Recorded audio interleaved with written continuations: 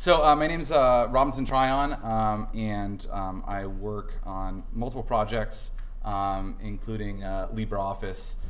Worked on a lot of different things in the past. But right now I work for the LOT network, which is the License on Transfer network, and we help companies deal with patent trolls, which is something that hopefully a lot of you haven't had to experience firsthand. So have any of you guys, if you want to, don't have to, but have any of you guys been sued by a patent troll? Have your company sued by a patent troll? Awesome. This is great. This is good news. So this is preemptive, right? So if your company is already dealing with patents as a hypothetical, that's great.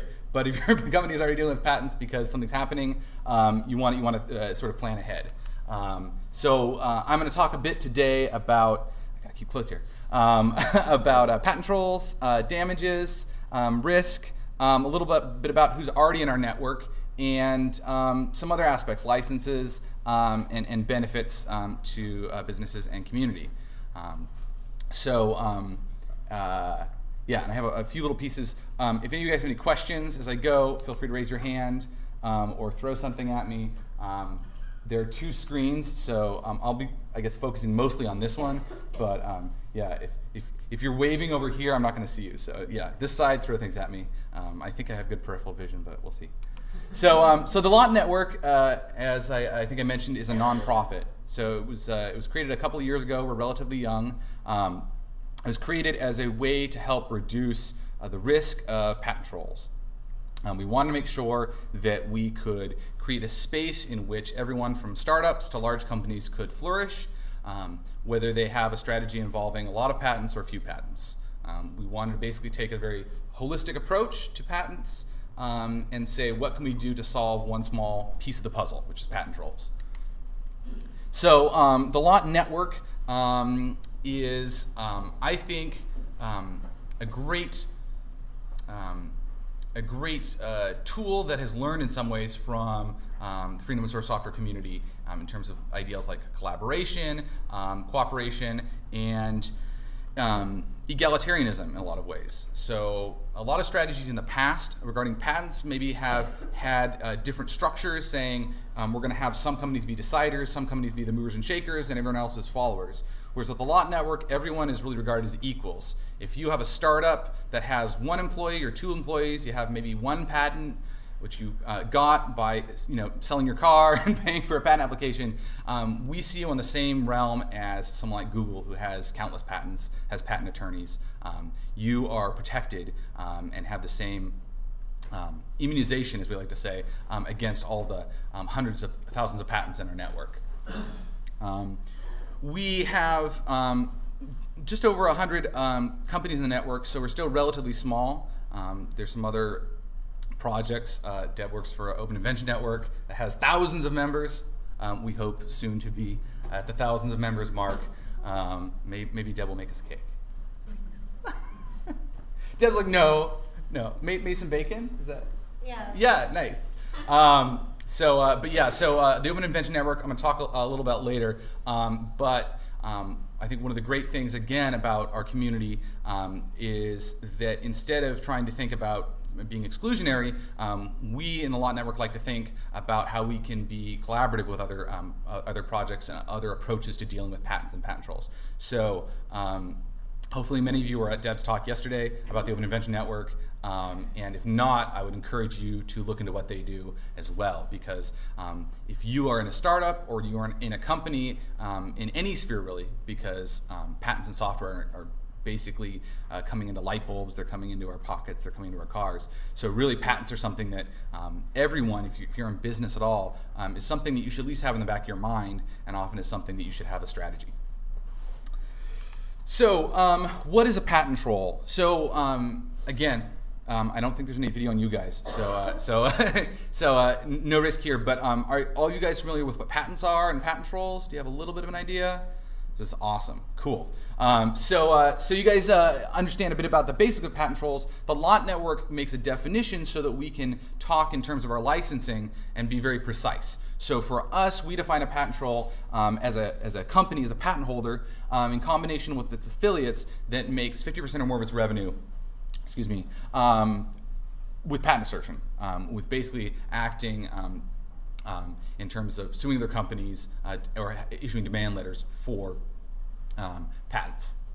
One of the problems with patent trolls, as many of you know, is that they don't produce products, they don't provide services. So this is something that is, I think, difficult for some people to wrap their minds around, because they think of a company and they think that it accomplishes something tangible, or even if it maybe doesn't accomplish something tangible today, it provides a service, right? Like providing web hosting or something else in bits and bytes. But trolls don't work that way, right? They have patents, and they use those to extract money from companies, which is why we call them trolls, because they act like that troll under the bridge. The issue is that this isn't really great for our sphere in freedom open source software, because we can't collaborate with them or reason with them, essentially, in any way. Why does this matter? Because trolls exist in vast numbers. In fact, they have exploded over the last few years. I packed a lot of information on the slide, so and hopefully you can see that blue there, but that's 84.1%. But basically, trolls are draining billions of dollars from the US economy each year, and that's coming from companies of all sizes, from tiny startups up to huge multinationals. And what that's really doing is reducing the pool of companies that are creating new products and innovating. It is discouraging companies from striking out, from innovators from going out and thinking, hey, I'm going to work on self-driving cars. Hey, I'm going to work on, say, 3D printing, right? There are a lot of patents in a lot of different spheres that are discouraging a lot of smart inventors and a lot of smart people from even stepping foot into that space. I've talked to a number of people just at this conference in the last couple of days who have said, you know, I would love for our company to become more visible. I would love for our company to step into new products, but we have done preliminary investigation into certain spheres, and we are quite afraid that someone is going to sue us over that especially a patent troll is going to sue us over some of that technology, and we're not equipped, and we don't have the capital or the time, or definitely don't have the experience to deal with them. So a consistent message I'm hearing is that companies are really looking for ways to deal with patent trolls so they can get on and do their business. Yeah, that graph is kind of staggering. How many lawsuits have been filed, and most of them are filed in Texas, where I moved in 2015, and then a few months later I joined the Lot Network, which was kind of a weird, harmonious thing. I moved there. My girlfriend lives down there, and then I had this opportunity to join the Lot Network. And I looked on a map, and I don't know how familiar you guys are with patent trolls and how patent trolling works in the United States, but most of the lawsuits are filed in Marshall, Texas, East Texas, which is basically 2 hours due east of Dallas. So I'm hoping to go on a road trip sometime and kind of see what's going on there. Maybe take like a picture of a patent troll in the wild. Ice skating, yes. So that was what I was going to mention too. That's ridiculous. But a number of companies have found they're summoned essentially to the Eastern District Court in Marshall, Texas, to defend against patent troll suits. And this has happened frequently enough that a number of companies, for example Samsung, have funded civic improvement in the area, which is great. They're being involved. One of their civic improvements was, believe it or not, an ice skating rink. Now, I heard from a guy out there. You know, this is on Reddit, so I'm not sure. I'll try to. I think I'll believe him. He says it's only in the winter, and Texas can get a little bit cool in the winter, so that's fair. But still, it's Texas. And he said the other thing is that it is emblazoned on every single square piece with Samsung logos. So, you know, like the ice rink when they have like the logo, I think it's like every piece and all of the boards on the side are all emblazoned with Samsung logos. So patent trolling has gone to, I would say, sort of devolved into this absurdist kind of realm with how much patent trolls are affecting small companies, and even a company that, for me, for example, it's hard to think about how large Samsung is, right? How huge they are, but they're finding it advantageous to build an ice rink in Texas. So if that's like maybe that should be like the little logo of dealing with patent trolls, is an ice rink in Texas, you know, so people think of it as crazy. So so patent trolls don't come out of a vacuum, right? Patent trolls need to have a few things. They need to have an office, which is often basically a little broom closet in Texas. I don't know if you guys have seen pictures, but they're basically little buildings with nobody in them and tiny little closets because it's very important for them to have an address in the jurisdiction where they can then sue a company. So they have a little broom closet, but then they also need patents. They need ammunition.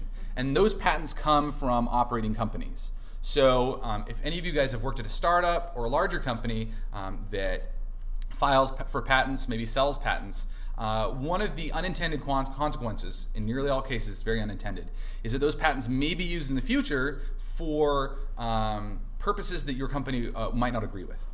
Say suing startups, maybe using them and looking at the terms of that patent very broadly and saying, this patent on washing machine technology from 10 years ago could maybe apply to centrifuges because it has this kind of spinning motor and so forth.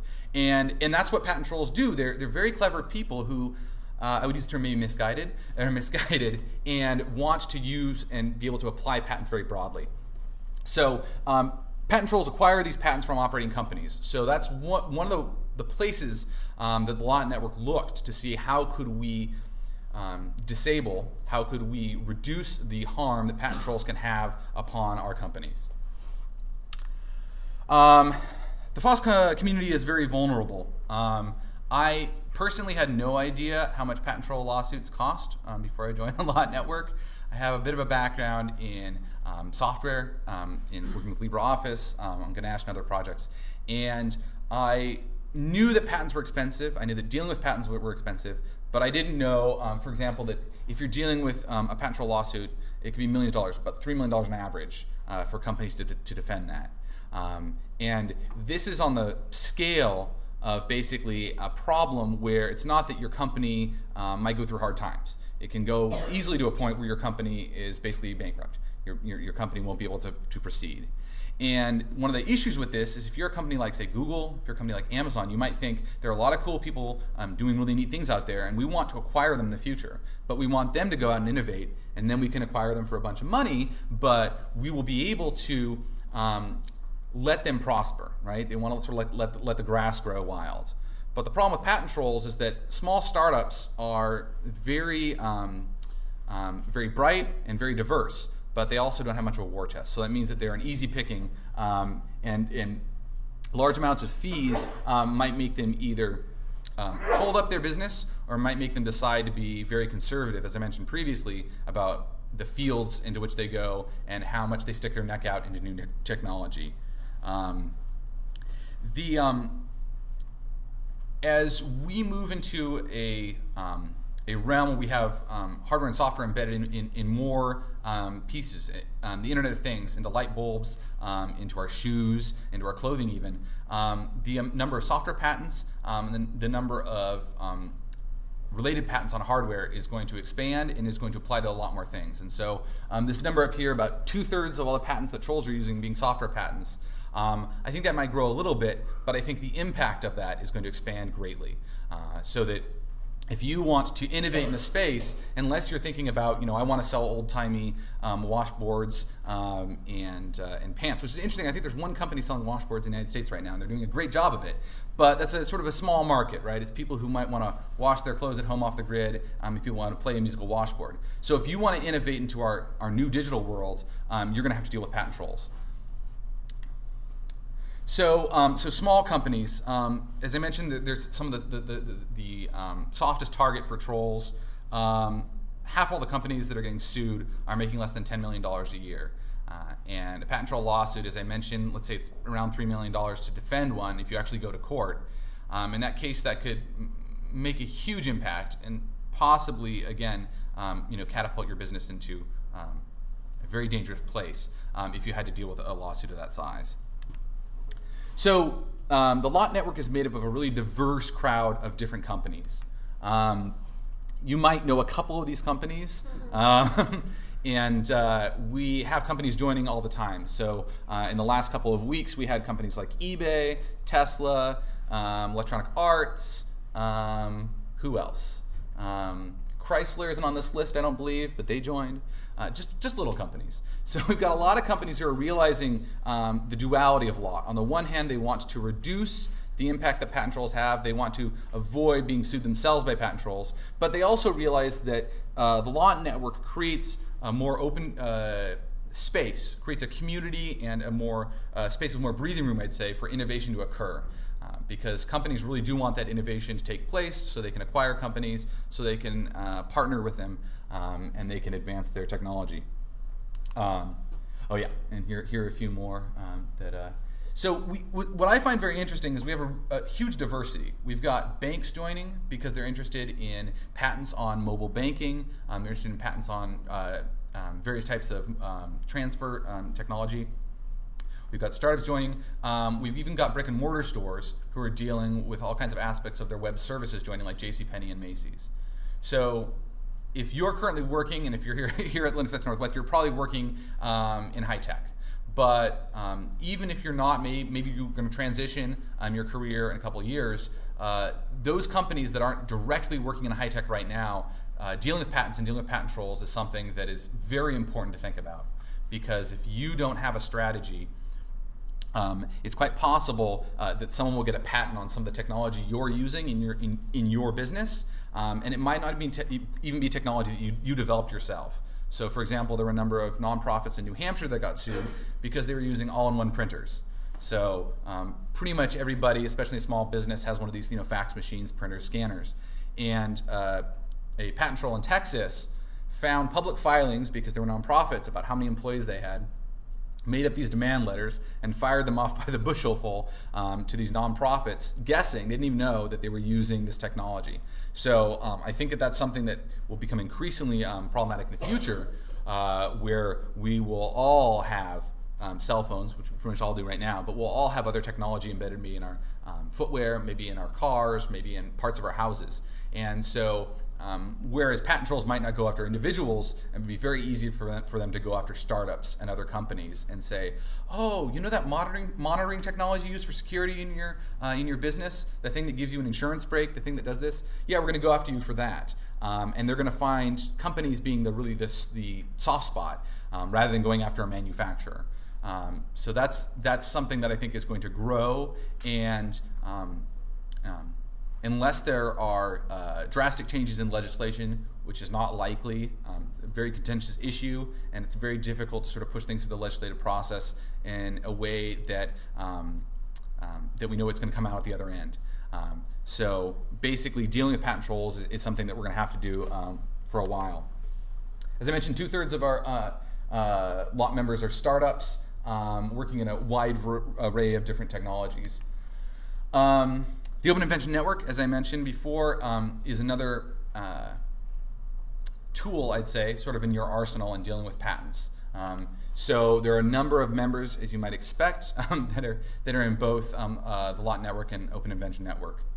Do you have any clients that are hospitals? Because the web services for medical documents are evolving. Yeah, that's a great question. So I've talked briefly with a couple of the projects that are working on open medical records, and one of the guys who worked on GNU Health and et cetera. And I've talked with them a little bit about that. One of the things right now is that there are a lot of companies, and I understand their thinking. There are a lot of companies that have what I like to say is like the ostrich reflex, and this is especially on the startup side, where they think that if they just stick their head in the sand, then they can basically make things go away.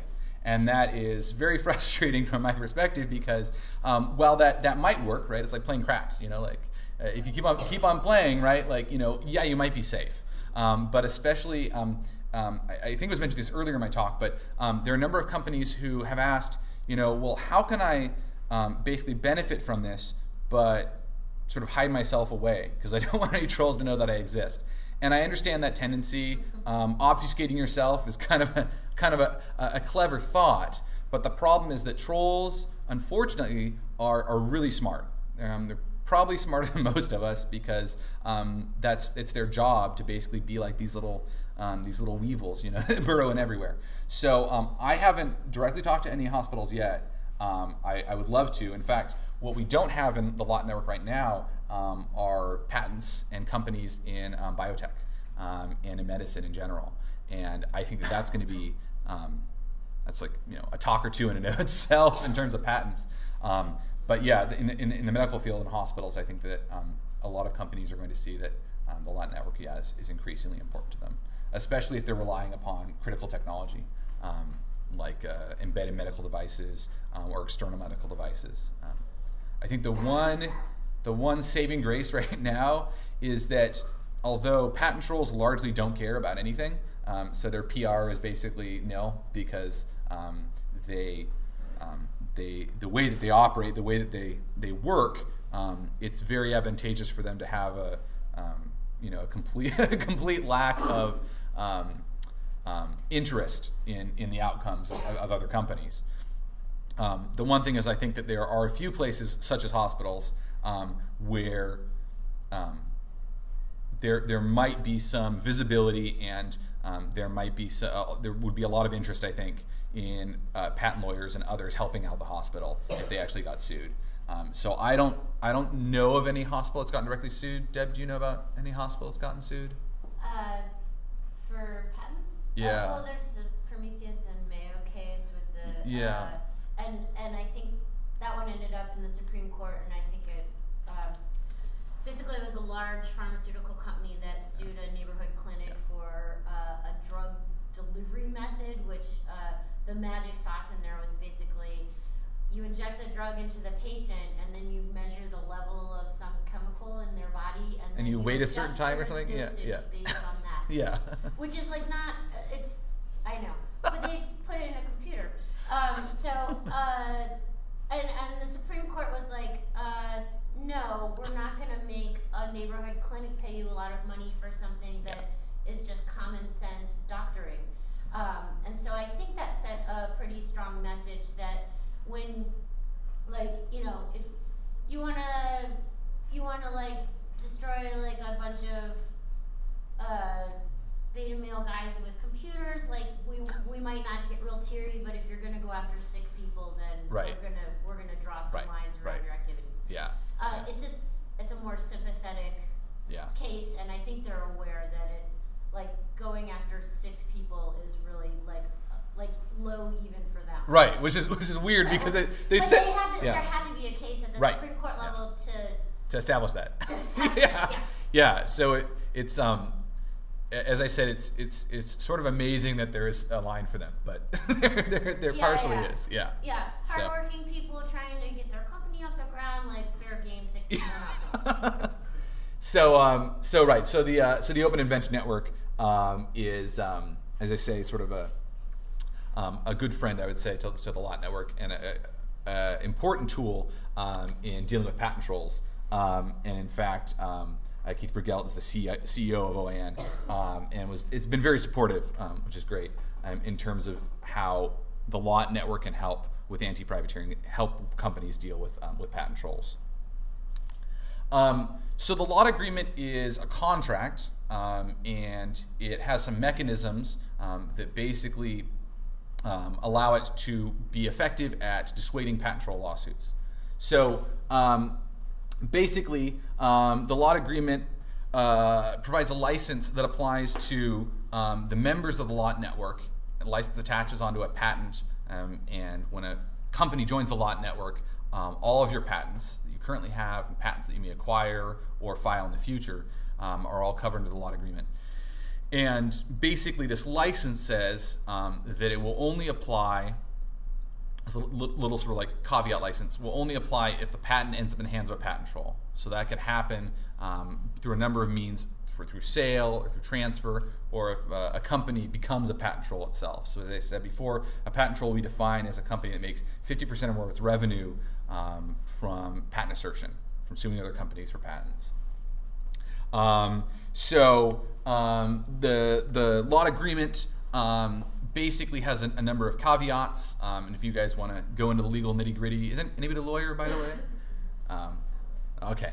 I gave a presentation recently to a crowd of lawyers, so I was a little nervous because I was like, all right, like if I use a term incorrectly, correct me, that's fine. But basically the LOT network, the LOT agreement has a number of terms that basically help to make sure that one can enforce the LOT agreement whenever this patent ends up in the hands of a patent troll. And what this does is it essentially immunizes your company, puts a shield up from any of those patents being used to sue you in the future. as we increase the number of companies in the lot network, this number goes up. So beginning of this year, I want to say the number of patents in the network was around 600,000. Now it's around 680,000. But as that's happening, that's not a static increase, essentially. So companies are buying and selling patents all the time. Companies like Google are acquiring companies and selling them off. So since the creation of the lot network, over 40,000 patents have left the network. So what that means is that if you are a company and you join today, for example, 5-6 months from now, there are going to be a certain number of patents that have left the network, but that you are still essentially immunized against. So this is a good motivation, I would say, for companies to join the network early and not to try to hedge their bets in the future and say, well, I'll join in the future. Well, if you join in the future, then any of those patents that might be very pertinent to your business might have left the network, and then you couldn't get immunized essentially against those patents if you join later. So the specific mechanics of the agreement, we've got this little, let's see if I can stand here so I can actually see what's going on. So we've got a couple companies in the lot network, and one of the companies sells a patent to a patent troll. So often what happens with companies is they're not necessarily selling patents directly to a troll, but maybe they sell some patents. Like Google buys a company and they say this company makes hoverboards, which are really cool, and they also make can openers because they've been a can opener company for a long time. It's actually very interesting companies that get started. Like Lego got started with all these other toys, and now they make little plastic bricks, but they used to be like tin toys. So yeah, so a lot of companies may have a couple different business models, and maybe they stopped doing one of the things they do. So they sell off. Google says, look, these patents are no longer relevant to us. We're going to sell them off. And those patents might end up in the hands of a troll. So at this point, when a patent ends up in the hands of a troll, license to lot becomes effective. And in the future then, a troll can't sue anyone else in the lot network against that patent. Click down here. Whoops. Here we go.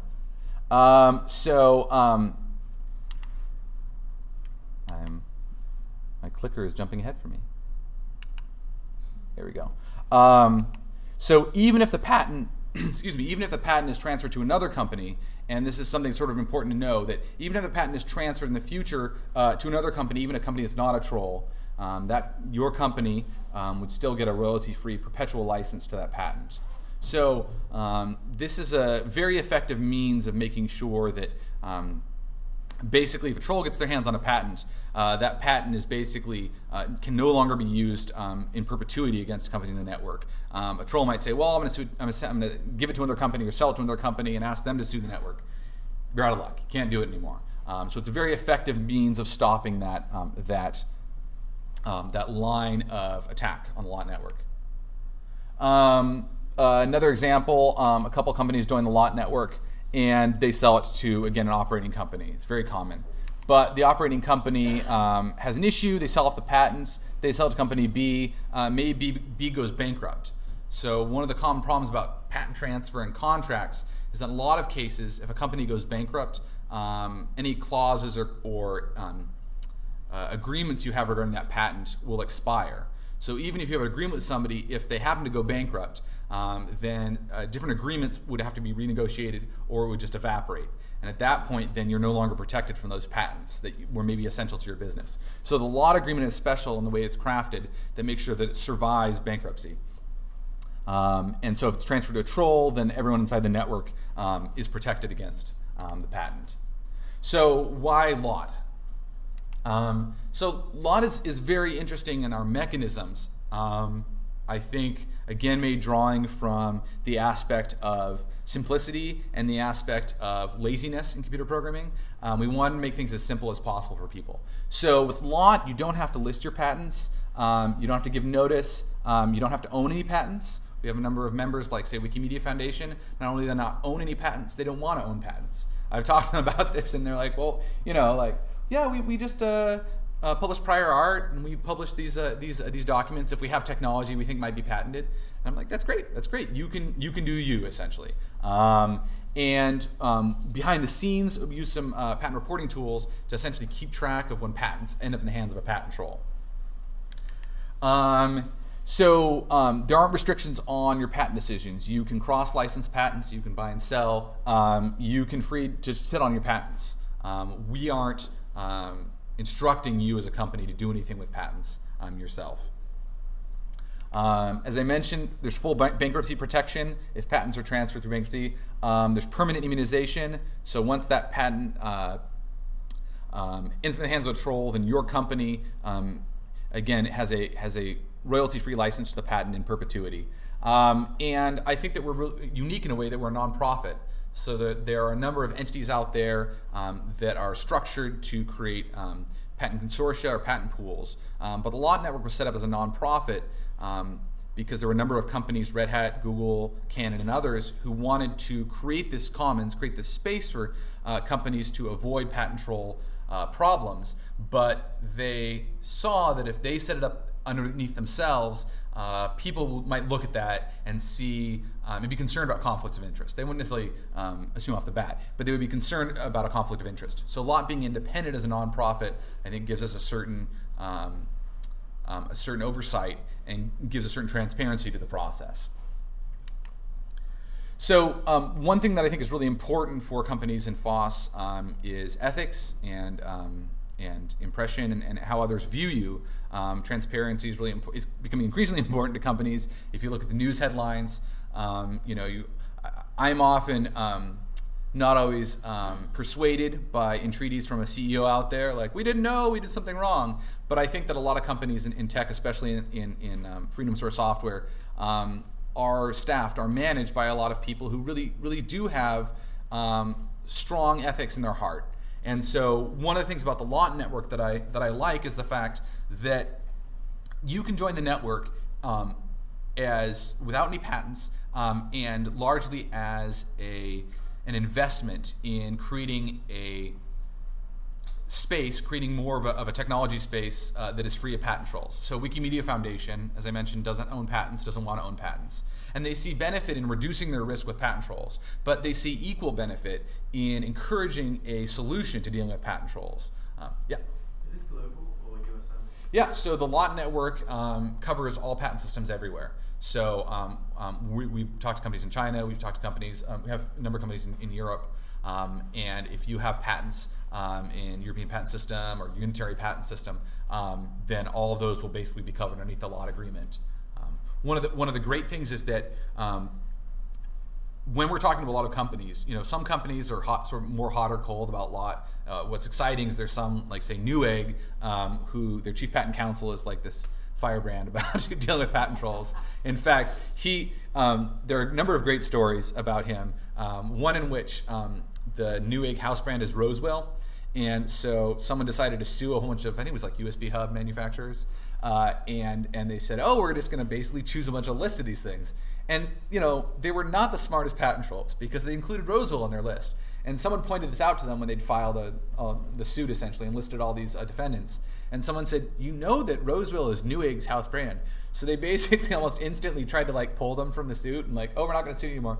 And if I remember correctly, Newegg's response, rather than being like, oh, cool, we're no longer be sued, was, no, you can't do that. And they shot back a letter and was like, you sued us, so we're a part of this suit now. So I can't remember exactly how it all worked out, but basically, I think that the company was like, well, like maybe we could just license our patent, for like basically free to everybody, and basically keep a hold of their patent. At that point, I think they were essentially afraid about losing their patent and losing money. And I can't remember if Newegg basically was like, nope, like we're going ahead with this. But yeah, so there are a number of entities out there, several of whom are members of the Lot Network, who really have a fire in them about dealing with patent trolls. And so I am very heartened by that, that they are actively contributing to dealing with the patent troll problem, not just being sort of a passive component. Yep. You said that you've got U.S. patents. You've got Sure. 155K, something like that. I think that was a little out of date, but yeah, it's That's probably fine. 300,000. Yeah. And you have a definition of what a patent troll is. Yeah. Do you know how many patents are in the hands of patent trolls? Yeah, I've got a slide in a little bit. So we've about, as I said, it's somewhat over 40,000 patents have left the network. And I think about 40 of those, and I don't know the exact number right now, have ended up in the hands of patent trolls. So that's 40 patents that if a company joined in 2014, you would be immunized against. Not only immunized, but you'd have basically a free license forever for those patents. And I think Intellectual Ventures has one of our patents as well from one of our companies. Intellectual Ventures hasn't joined your network. What? Intellectual Ventures hasn't joined your network. They haven't, no, but they have one of the, they bought one of the patents. So one of the things that I found very interesting about this was that a number of companies have said is, well, wait a second, if I join the Lot network, I'm going to be closing off a door for myself, which is selling patents to patent trolls. And I said, that's possible. Yeah, you could. But the fact that patent trolls are buying our patents is, I find very interesting. Intellectual Ventures is no slouch. So the fact that they bought a patent that's covered under the Lot agreement is really interesting. And I think one of the reasons why they probably did that is that we're still relatively small. So I think the last count was 139 or 140 companies. So, they're, in terms of employees, I'd guess they're roughly about that many different companies represented here at LinuxFest Northwest. It's not the same set, a little overlap. Amazon's here, but yeah. So I think that patent trolls realize that there's still a vast frontier out there of companies that aren't a member of Lot and that can be sued. I think that patent trolls are still seeing a lot of value in those patents. But I think that as companies are joining the Lot network, I think that an increasing number of trolls will realize, well, wait a second, we've got companies that not only are members of the network, but they're also friends with Chief Patent Counsel at Newegg. In fact, my boss has said, it's interesting that we, because we have this community, it seems very likely that basically patent trolls are shying away from us.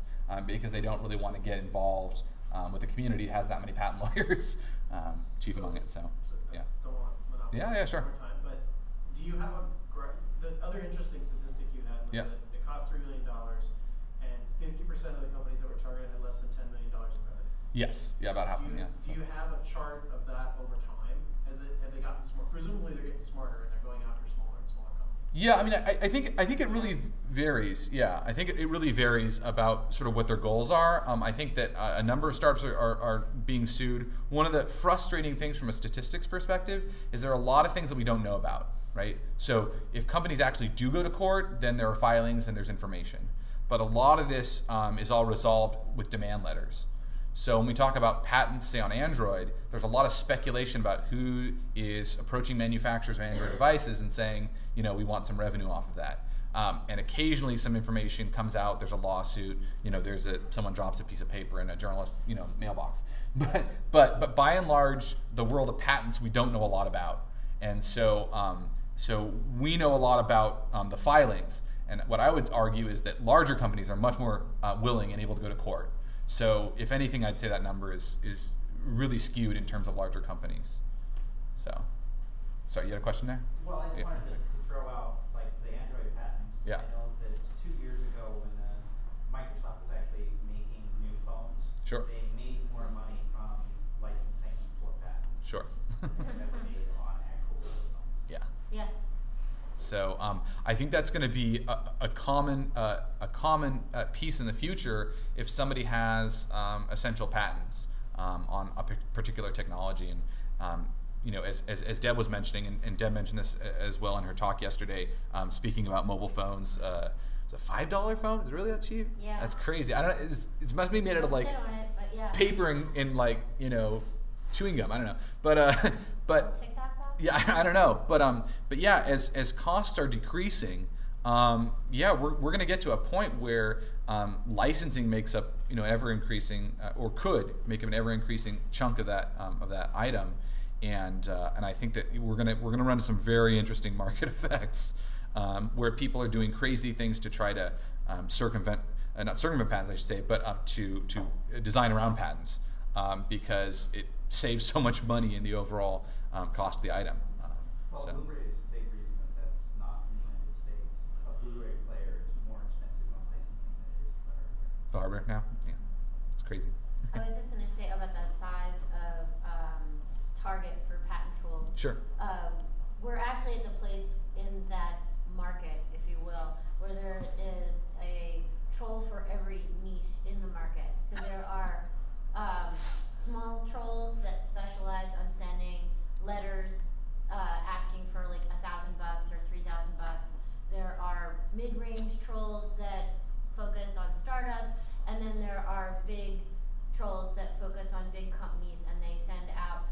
certain number of letters, hoping they do the math and hope to get like a $10 million suit, and they figure they'll maybe win 20% of their suits, so they have to send out $10 million suits into the world and then see them come back.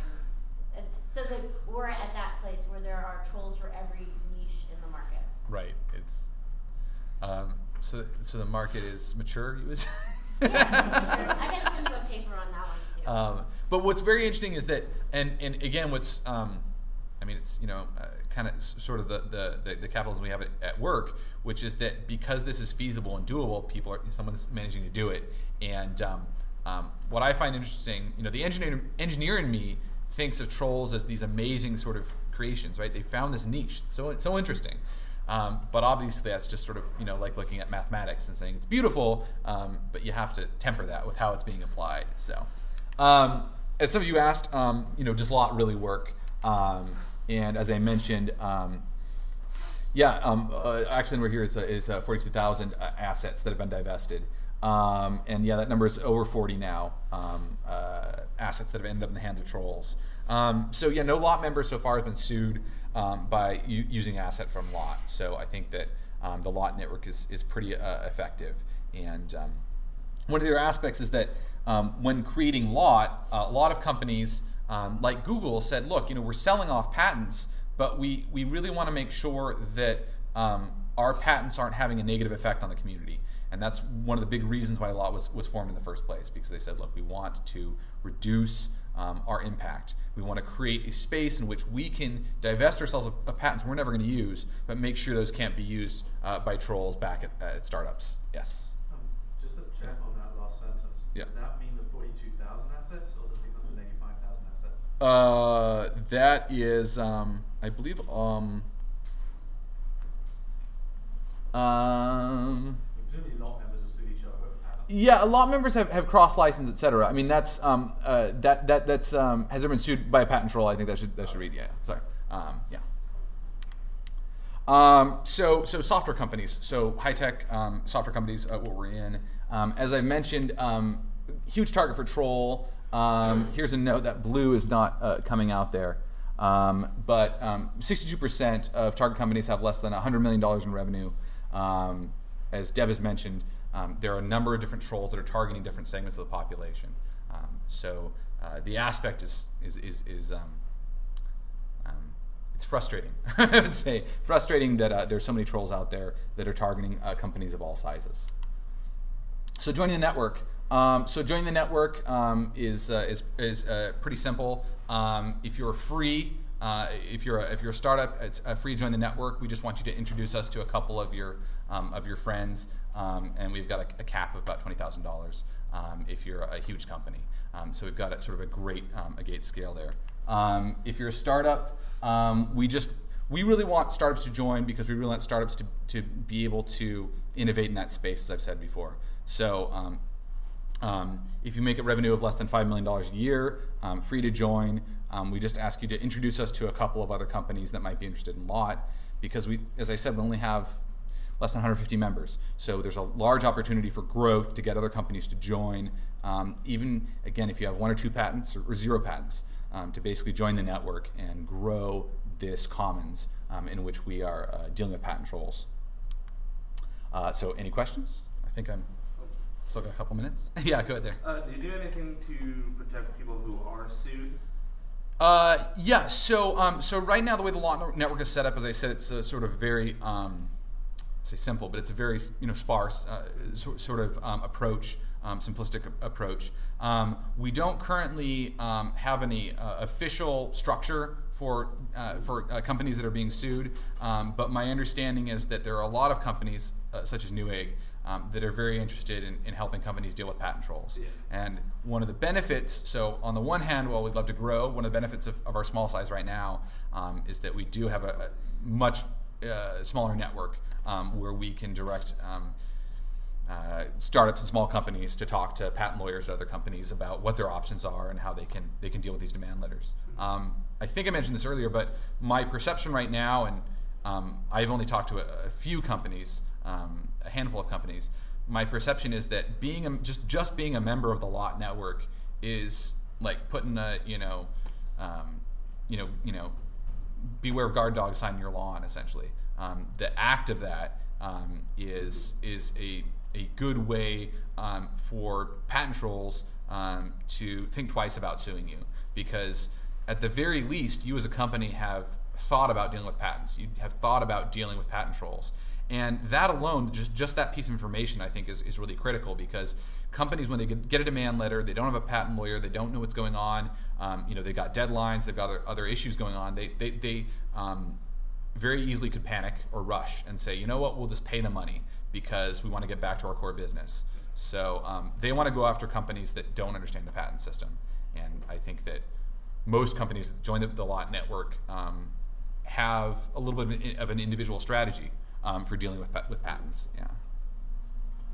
Yeah, right there. You talked a lot about like companies, right? But what about Sure. like the one person who put code on GitHub who doesn't maybe have a nonprofit or a company behind them? Sure, They sure. be protected by the lot network, or if they get sued, do they just shut down their GitHub? Yeah.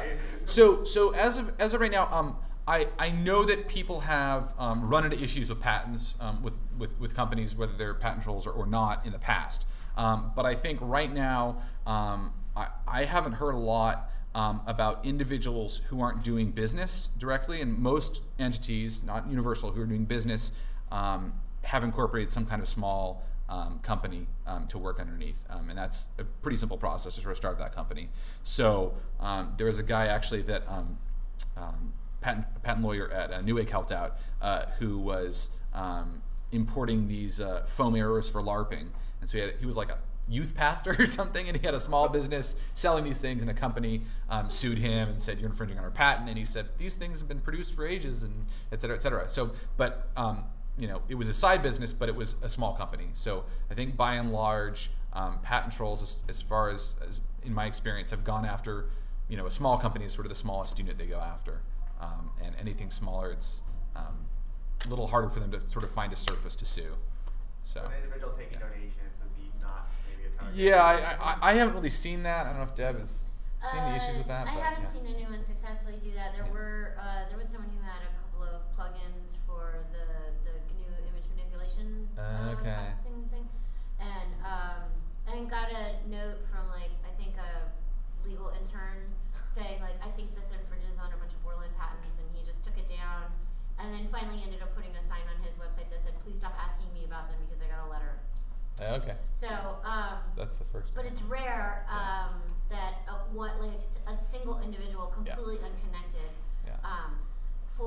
If you're an individual contributing to a larger project, then it's more likely that they'll go up. So if you're contributing to Fedora, they're not going to send a letter to you, they're going to send it to Red Hat. Yeah.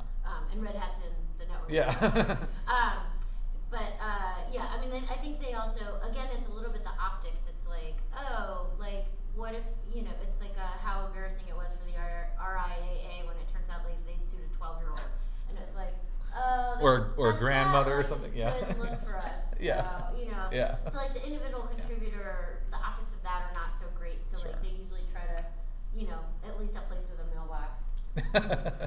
So, Yeah. so you can still be pretty small and get a letter, but Sure, yeah.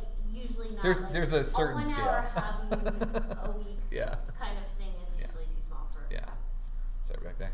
So I'm wondering, do you have a legal definition of a patent troll? Right? Sure. Yeah. But do you have any problems with people who are arguably patent trolls but don't meet that definition? Maybe even purposely avoiding it, combining two companies into one so that the gross revenue is under 49% for that division. Yeah. Well, so the aspect there, it's a good question. I haven't seen that happen really yet. I mean, obviously, if the lot network gets large enough, it might be tested. The one concern I think in that space would be that, if a company were to try that hypothetically, they would have to keep their nose very clean, because all it takes is 1 year for them to mess up, and then suddenly all their patents are suddenly in the lot network. So they've lost that ability to sue other companies inside the lot network. So, yeah.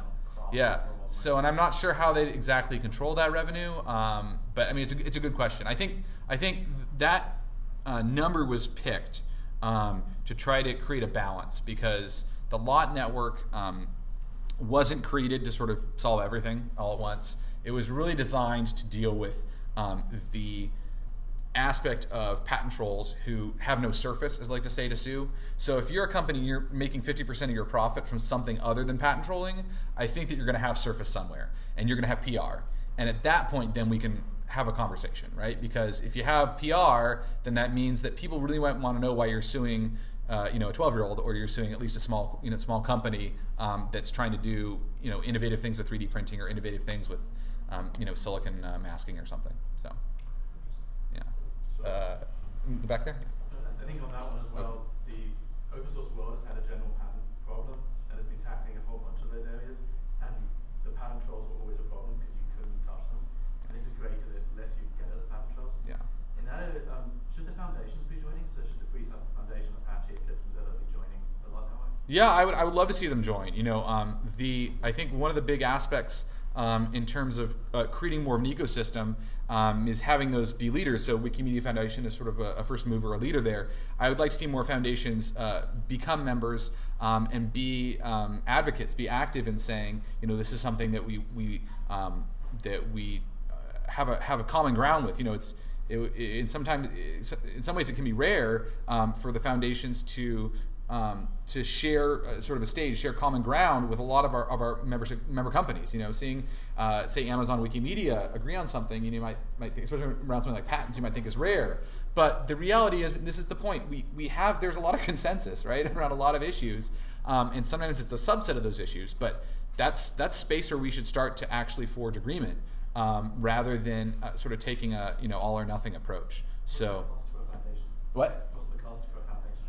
So the cost for a foundation, as I understand it, would be just similar to the regular fee schedule. So if there's $5 million in revenue or less, it's free. Otherwise, it's I think $1,500 a year. But one of the aspects of that too is that we have a number of companies that are really interested in bringing more entities into the network. So I'd be happy to have conversations about how we could make that possible if there's a financial aspect. I think that if the foundation is making $10-15 million a year, maybe $1,500 isn't that much. So when I first started working the Lot Network, actually, and I was looking at the numbers, and I was like, $1,000 here, and it's $20,000, and I was like, those numbers seem large for me at least, but it's a $1 billion company.